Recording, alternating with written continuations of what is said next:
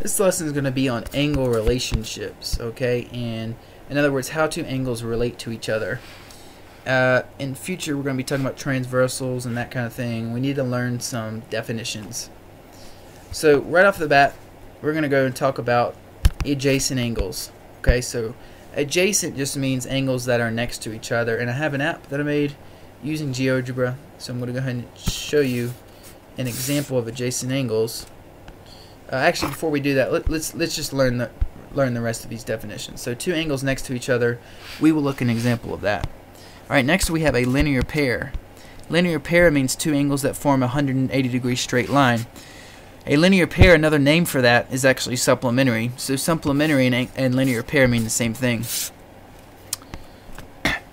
Next we have vertical angles. Vertical angles are two angles that are opposite the sides of an X, formed by two lines. So for example, an angle up here and an angle down here would be vertical angles, or this angle and this angle would be vertical. They're on the opposite sides of the X. Just as a refresher, two angles that up to 90 are called complementary. That's actually an example of an angle relationship. And two angles that add up to half a circle's circumference, 180 degrees, are supplementary. That's also an example of an angle relationship because it's how they relate to each other. So let's pull up that Geogebra app and answer these questions. So it says, name a vertical pair of angles that are both obtuse. Now we've already learned these in a previous lesson. Obtuse means bigger than 90. So we have to find two angles that are bigger than 90 and are a vertical pair. So let's pull up this app. So what are two angles on here that are bigger than 90 and form a vertical pair? That are vertical. So I'm going to notate a little bit with my pen here. As you can see, and in fact I can change this a little bit just to make it a little bit more clear. Angle E right here, this angle up here, or sorry, angle BEC is definitely bigger than 90. Vertical means it's opposite the X, would be this orange angle right here, angle AED. So for this first question, we could say angle CE or BEC and AED are two angles that are opposite each other and are vertical. BEC and AED.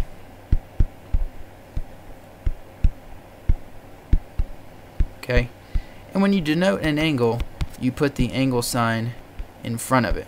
Okay, this means angle BEC and angle AED. They are both obtuse, bigger than 90, and they are opposite sides of the X. So they form a vertical pair. Next, name two adjacent complementary angles. So adjacent means they're next to each other, and complementary means they add up to 90 degrees. Pulling this back up, I see a 90-degree angle. Okay, it's this angle right here. So two angles that are next to each other and form 90 would be GBH and FBH. They're right next to each other and they form 90 degrees. GBH and FBH. So we're just going to write, for some reason I don't know why I did that. We're going to write GBH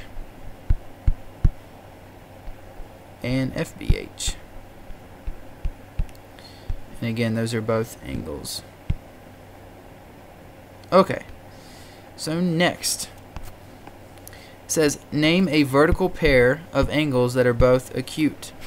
So they have to be vertical like before, but they have to be smaller than 90. Going back to our app, why did it go back to that? Let's see. Vertical angles are both acute. Okay, going back to our app, let's see. That would be these two angles. Okay, they're vertical, but they're less than 90. So AEC and DEB.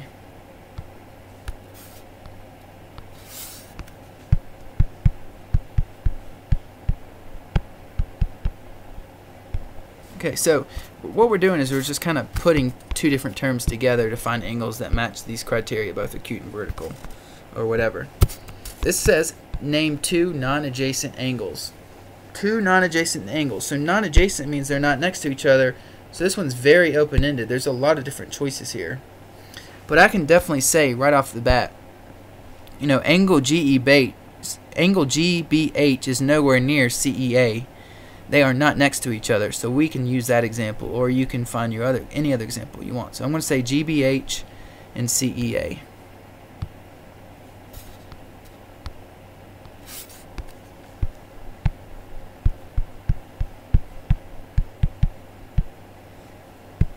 Okay. A few more questions to answer. Name a linear pair of angles. Linear pair means it forms 90 degrees.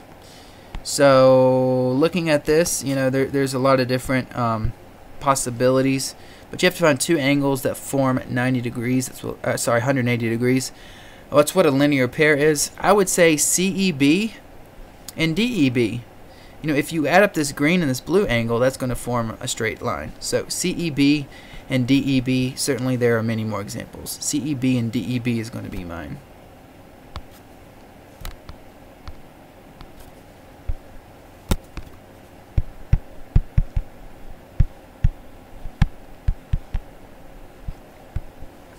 Okay, and you know, you can put, I'm not putting the angle symbol next to it, but maybe we should do it for both. Finally, it says, name a pair of supplementary angles. Well, guess what? That's actually the same as linear pair. It's the same thing. So we'll go back through and find another linear pair. What do you think? What are two angles that form 90 degrees? Sorry, two angles that form 180 degrees. Let's see. How about let's see, BED and AED. That would form this line right here, BED and AED. So again, supplementary and linear pair are the same thing, so we're going to say BED and AED.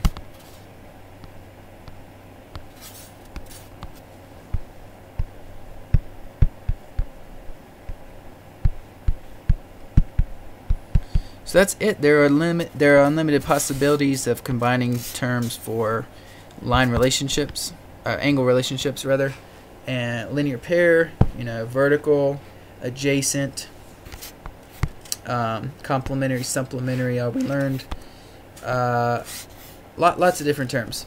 If you have any other questions about angle relationships, let me know.